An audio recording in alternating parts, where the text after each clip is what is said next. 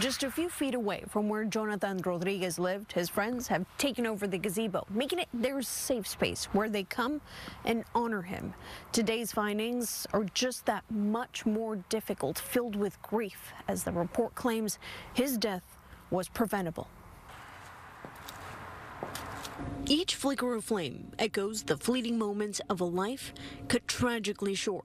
A young man who was on the cusp of his adulthood and on a life of great promise. 21-year-old Jonathan Rodriguez from DuPont is a victim of the silent killer, carbon monoxide.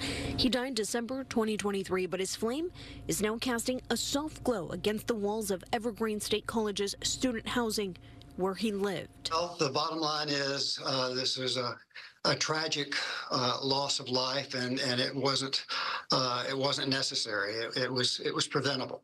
An undeniable fact is Washington State Police have wrapped up their 3-month investigation into the carbon monoxide poisoning that killed Jonathan and hospitalized 2 other students. They were still on campus for final exams. There's only a few students left in there. And so it could have been a significantly greater tragedy. The problems started December 4th. According to Washington State Patrol, a new tankless water heater was installed in this student living home by an outside contractor, but it was installed incorrectly. Instead of being vented out, carbon monoxide was being redirected back into the home. Over time, the level of carbon monoxide in the utility room seeped through the walls, and so it started to contaminate the residential area. A week later, carbon monoxide alarms started going off at 5:41 a.m. A resident called college dispatch, who called maintenance but got their voicemail. At 6:17, the resident called dispatch again. Maintenance picked up. They headed over and found students outside.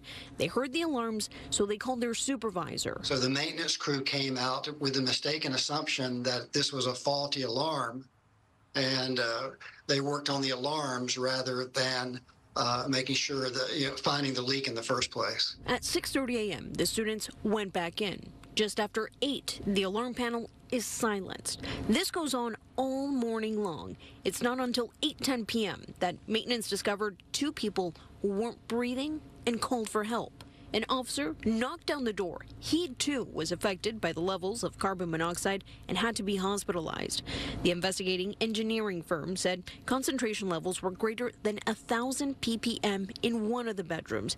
They say after 20 minutes of exposure to levels of 800 or higher, you can start to feel dizzy, nauseous, and are at risk of dying within an hour. Bottom line, WSP says there was a lack of training and or understanding of the functions of the fire alarm CO systems by TESC employees and residence maintenance personnel. If the alarm is faulty, and if it should have never gone off, if it was a battery or somebody cooking something or just some sort of false reading, and it's inconvenient, you have to go stand in the cold or the rain, that's a much better outcome than losing a 21-year-old man. WSP says that they've shared their findings with the Evergreen College as well as the Thurston County Prosecutor's Office, who will then review the situation. It's up to them if there's any criminal liability here. In Thurston County, Alejandra Guzman, Fox 13 News.